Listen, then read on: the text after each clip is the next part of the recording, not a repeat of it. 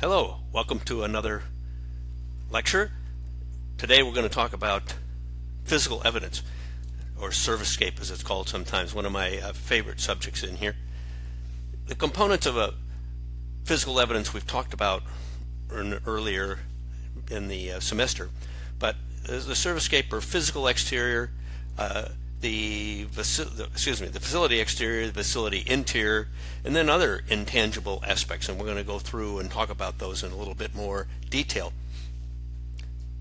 I'm going to ask you to take a look at this video. You'll find it separately on the ELMS. Again, I don't want to violate any particular copyright restrictions and so on, but this is a video of the Marina Bay Sands Hotel. Some of you may be familiar with it in Singapore. A magnificent facility, and it really suits itself well to our discussion here because there's so much going on within that facility itself. So I'll use it as a reference as we go through. So take a few minutes, look at that video. I think you'll enjoy it if you haven't seen the place before, and then continue with the lecture from there.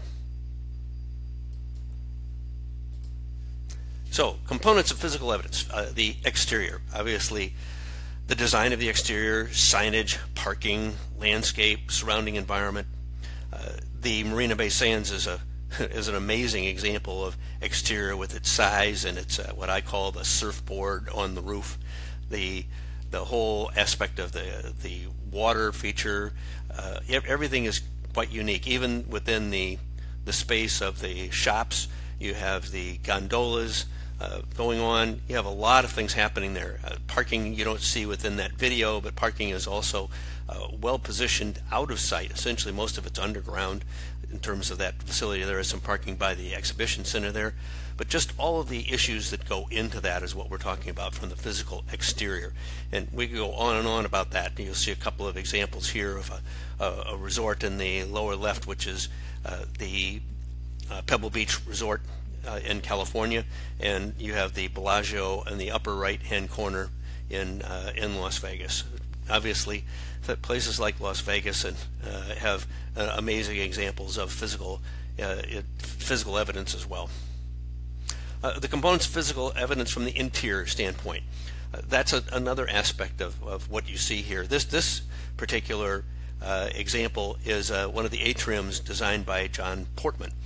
John Portman's signature was the atriums. He started with the Hyatt Regency in Atlanta and so on, and these are the kinds of facilities that he built, and he had this view that people were incidental and that you could just turn everything into concrete and open space. That created some challenges along the way. But when you think about the physical interior of a Marina Bay Sands, you think about the gaming aspect of it, what goes on within that aspect of the gaming side of it, the layout of it, the temperature, and so on. We're going to talk more about those in the second part of physical evidence when we get into the 5 senses and how that affects them. So the components of physical evidence in the facility interior, one of the challenges is here in terms of using the right colors in design.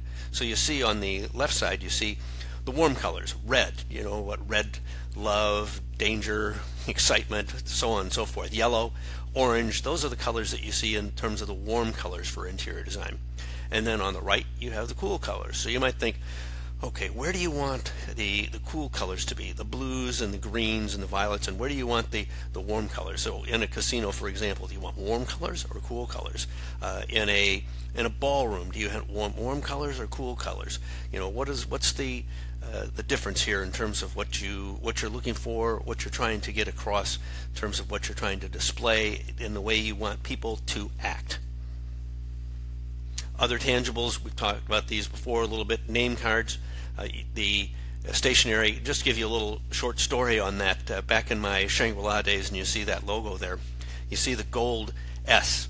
In Asia, that gold S was gold leaf. So they printed all those in Hong Kong, and as you may know, the paper sizes in the US and the paper sizes in Asia are different. So we tried to explore, they wanted me to explore getting the stationery and the name cards printed in the US. So I did. I went out, I got a quote from a friend of mine who gave me an incredible quote for gold leaf, and they stopped and when they saw the price and they went, "What? How can that be so expensive?" Well, in Asia, gold leaf was inexpensive and therefore easy to print. So the bottom line decision was they would keep printing them in Asia because they wanted the gold leaf as opposed to just gold color on the name card. It was part of the image of what they're trying to get across of a 5-star type hotel group. So billing statements, even hotel folios, guest checks, so on, whatever you might do. Of course, we've automated an awful lot of this, so it may not be as relevant in some cases as it used to be, but you're still looking at the representation of what you're sending out, even when you're sending something out digitally, what it actually looks like. Reports, tickets, brochures, employee appearance, right?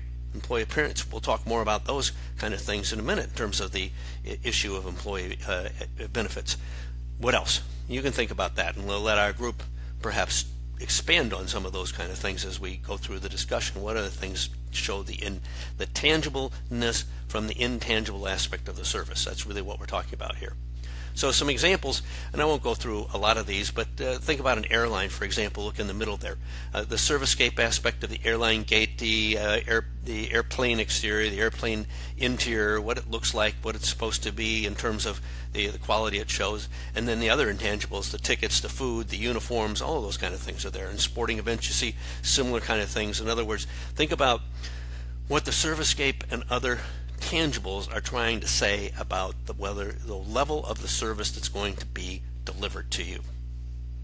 So if we look at this framework, and I think this is an important framework to look through. If you look from left to right here, we think about the physical environment dimensions, ambient conditions, in other words, what we're going to be talking about later in the 5 senses, the space and the function, the signs, artifacts, all of that leads to a perceived servicescape, right? Perceived servicescape. Now, then you have both employee responses to that servicescape, and you have customer responses to it. In each case, you have a cognitive thinking, you have an emotional, and you have a physiological aspect in terms of the way they respond. That leads to individual behaviors of both the employee and of the customer, which leads to the social interactions that you're looking for. So that's the purpose of a servicescape. So the role of servicescape in terms of packaging the service, it conveys expectations, right? Conveys expectations. So the first thing it does is the physical evidence gives you cues as to how the image will be of that facility. If it's a 5-star, if it's a 3-star hotel, for example, if it's a fine dining restaurant versus a quick service, and we're going to do some of that in terms of an exercise you're going to do here today in the class session. And then it influences perception. So the image develop what you expected it to be then reduces our perceived risk. So in other words, we feel that what we're going to get is what we get. Our perceptions are going to meet our expectations, and so that reduces our cognitive dissonance. In other words, our dissatisfaction, if you will, with the service if things are done properly. So it facilitates, both provides information, how am I to act? It facilitates ordering process, how does this work? And it manages customers, barriers, separate different customers and so on. In the process today, we're using more of that with the physical distancing that we have to do than we've ever done before. So that helps reduce your potential dissatisfaction if you feel things have been designed effectively for safety and security, for example. It socializes employees and customers. Okay, the uniform tells you what to expect. So Southwest Airlines that we mentioned before when I was talking about the Raider system, they did an informal uniform, so that influences your expectation of them. They're a symbol of what you expect to be. So they give you what expectation you have, and then the perceptions follow with regards to that, right? So if you look at the well-dressed personnel, for example, they could be considered more intelligent, better workers, more interactive. Okay? It kind of differentiates you. It also shows who you are and what you're supposed to do. I remember earlier I mentioned the Portman situation with the color schemes and so on. He had a lack of color, and in one of the hotels that he designed, the uniforms were gray and the background was gray, and they couldn't even find the servers in the restaurant when people were looking for them, so they had to change those colors. In those days, Westin was running those hotels. The Starbucks dress code lookbook is something that I've included in the ELMS that you can take a look at and see a little bit more detail, but this gives you just a brief aspect of the apron. Okay, so the apron looks the same, and this would be true whether you were dealing with the Philippines or the United States or wherever you might be, and how the name is shown. Those kind of things are all part of the what you expect of the Starbucks barista or the Starbucks server, whoever it might be that you're dealing with in Starbucks. It sets the image of what they expect to be. So they have a very distinct book about what you can do, what kind of hairstyle you can have. All of those kind of things are all part of the package of what they want to do in terms of their image. So when we think about the Servicescape in terms of positioning, what this basically is showing you here is, sorry about that.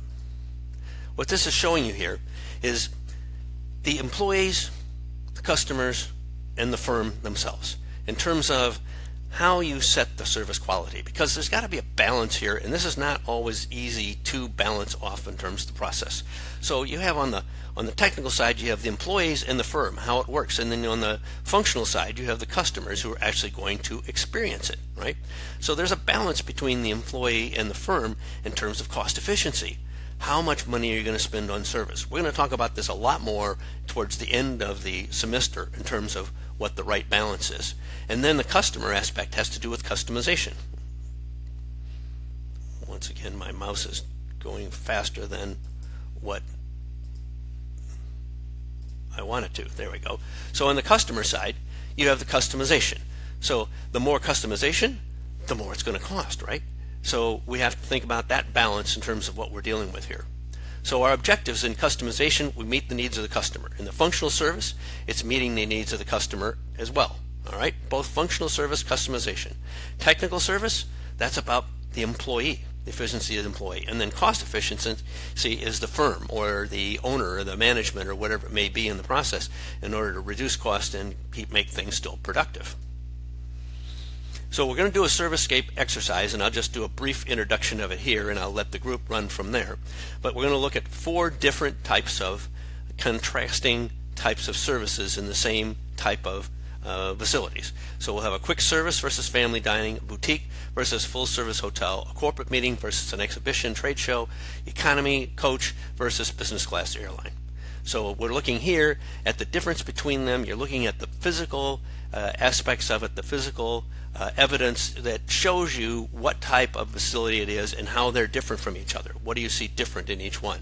I mean, Jollibee and a fine dining restaurant, well, a family dining restaurant, I should say, or a boutique and a 5-star hotel, a corporate meeting at the top, and an exhibition at the bottom here, and business class service versus economy. Okay, what do you expect to do there? So using Servicescape, some other examples, let's think of our Starbucks. Starbucks, and I think one of the concepts that they bring out is their felt sense, right? Their felt sense.